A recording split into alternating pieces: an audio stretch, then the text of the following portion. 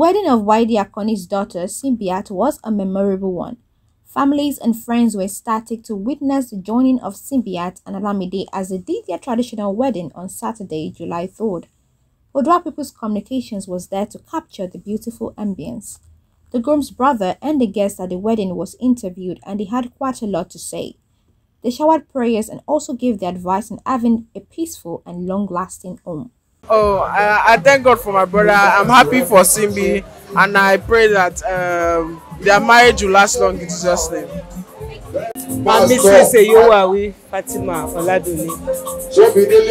I'm here on behalf of my sister, Mrs. Moinot Akanni, the first wife of Alhaji Waidi Akanni.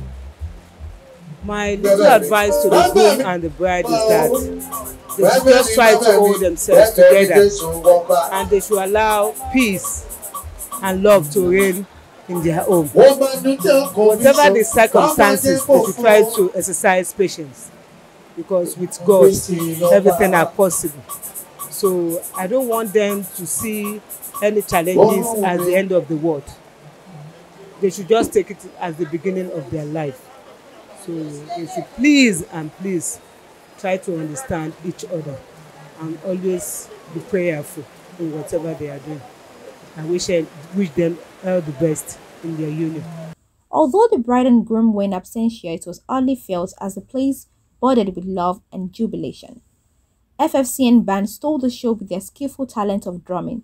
The former FA chairman, Mr. Waidi Akanni, and his wife couldn't resist the sound of the drums as they danced non-stop.